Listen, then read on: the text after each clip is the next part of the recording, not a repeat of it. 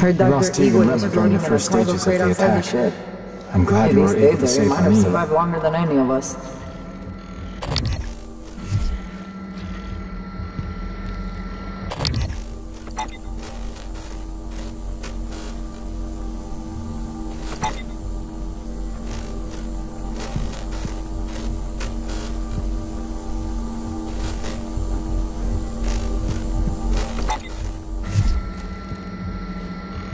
Have you seen that golden stuff they make?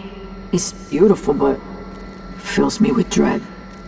Anyway, Chief Elisar's waiting on you. Dr. Yu? Watching the main door.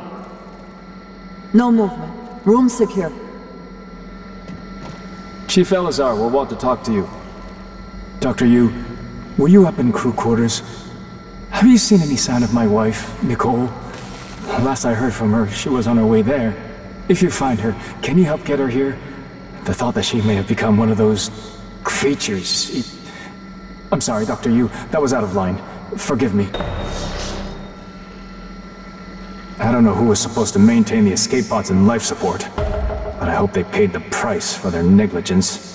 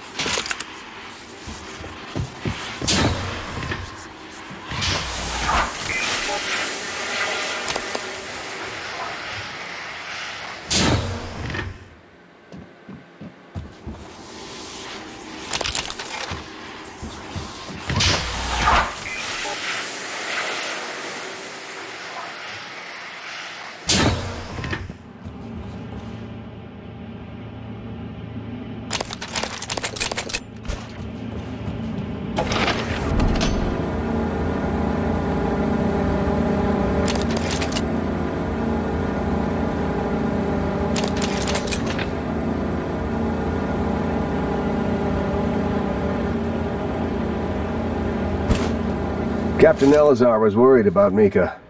Thanks for setting her mind at ease. Glad you got the lifts working. Next stop, the Arboretum, huh? Or the shuttle bay?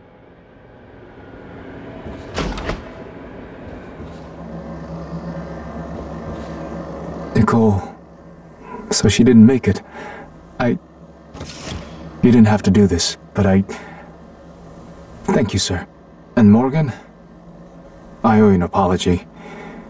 Once you vanished into the sim lab, Sarah asked me to try and learn what I could from the psychotronic staff, discreetly. I took too long, but I learned you were in the lab without your consent.